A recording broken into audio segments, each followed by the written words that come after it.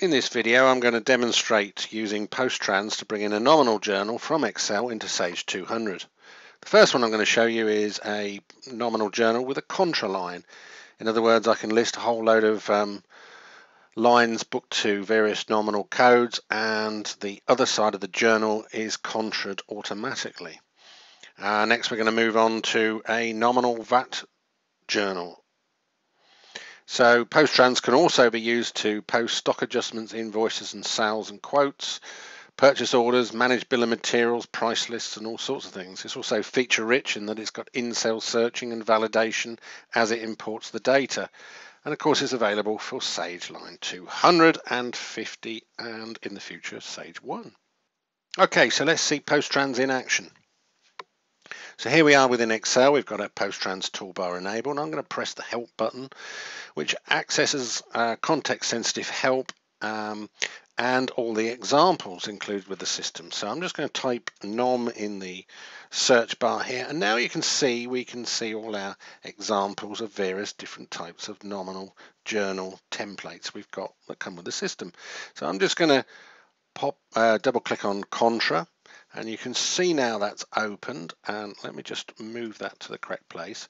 And what do we got here? Okay, so we've got a header region here, so we've placed some fields on there, and here we can see we've got our nominal. We're telling PostTrans that it's a nominal journal. We can do reversing journals and various other things, and we're specifying our contra nominal account there, so that's going into our bank current account, and that's the description.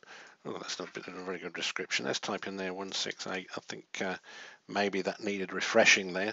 So you can see PostTrans has filled in the correct contra description there. If you need any help on this, you can double click here to go to the blog article that explains all about this kind of template. Now down below we can see we've got a whole load of nominal journals, and we've got the cost centers and departments already filled in.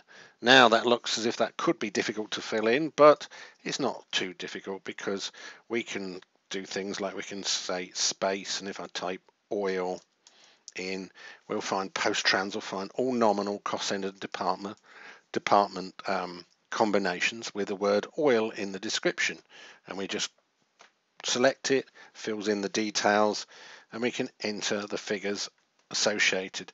So we're debiting all those nominal accounts, and then we're going to credit our contra account, which in this case is the bank account.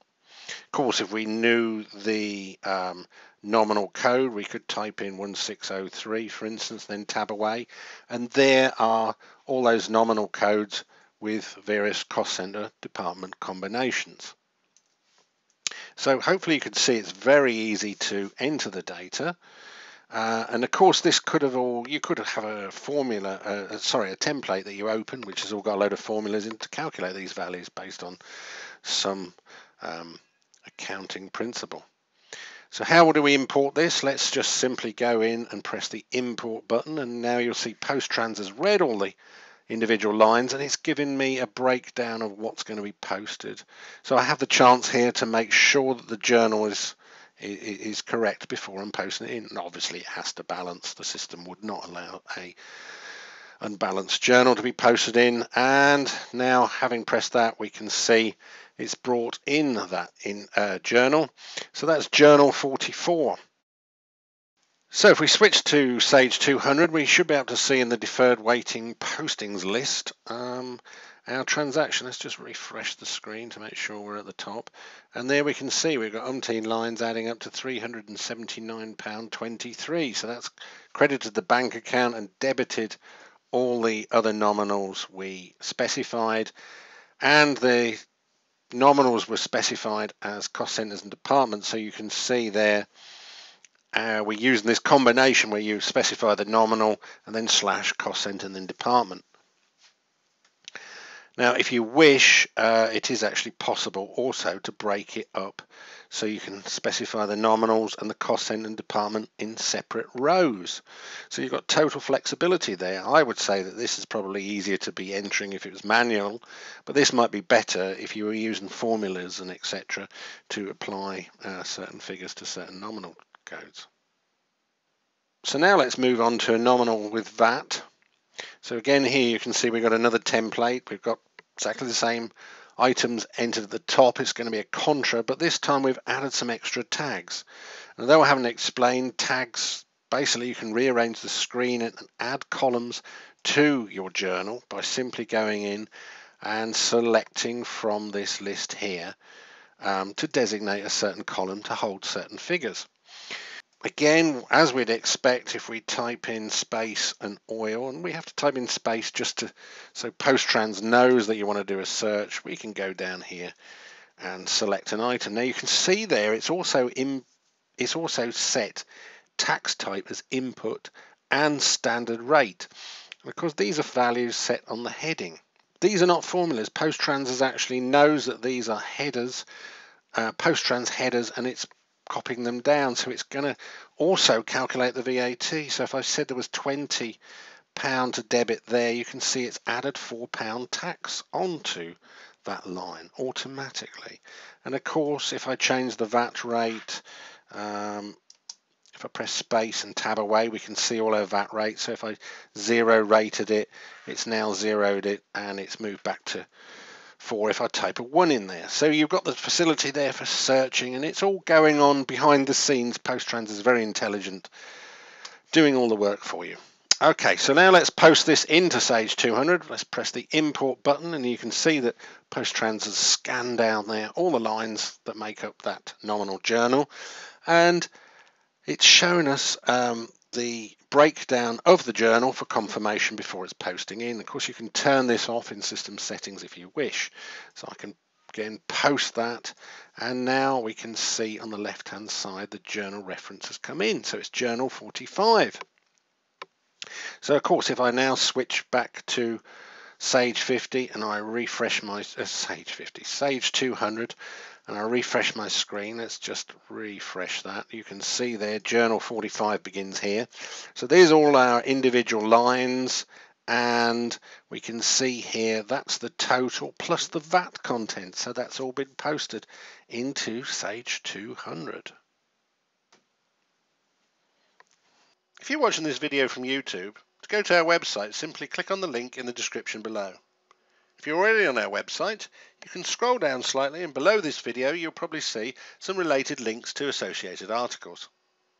Let's just show you some of the resources on the website. Switch over, here's the home page.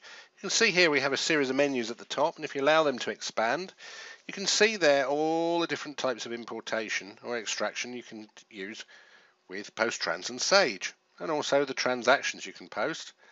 But importantly, there's a training section here. If we go to the training section, that describes in detail how to alter a PostTrans template using the tags that we briefly discussed in the demonstration. Also on the website is a blog which you can subscribe to, and I thoroughly recommend that, so then you can learn of new functionality and uses of PostTrans, because each of these articles maybe hones in on a particular function, a particular tag, or a particular way of using the product to do a particular job. For instance, expanding bill of materials on an order, code searching, protecting templates, importing CSV files, pricing, managing VAT, order currency, you name it, it's all in there. And that is easily accessible from the software itself. So if I switch back to a template, and this one's an order template, and I've just got the tag window open here on the right, but you'll see as I scroll down, this one here, TL description, which is the actual product description, actually has a blog article. So clicking on there takes me to that blog article and explains in great detail the implications of using that tag and the many different options, maybe in system setups, alters and behavior of that tag. So hopefully that will help.